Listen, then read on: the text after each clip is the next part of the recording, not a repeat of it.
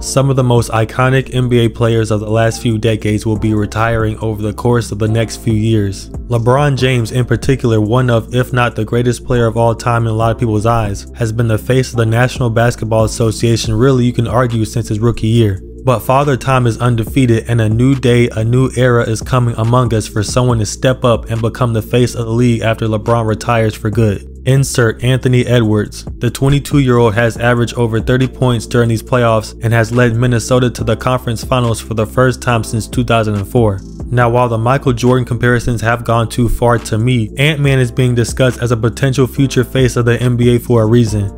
Anthony Edwards seems purpose-built for the role, with highlight reel plays and a loud personality to match. No tattoos, charismatic, clean cut, explosive, fearless, he's a leader. He's likable, he's funny, he can obviously hoop, and he stays out of trouble so parents can sell him for their kids to follow. While his athleticism and grit makes him popular with the youth, his tenacity and heart will win over the elder crowd.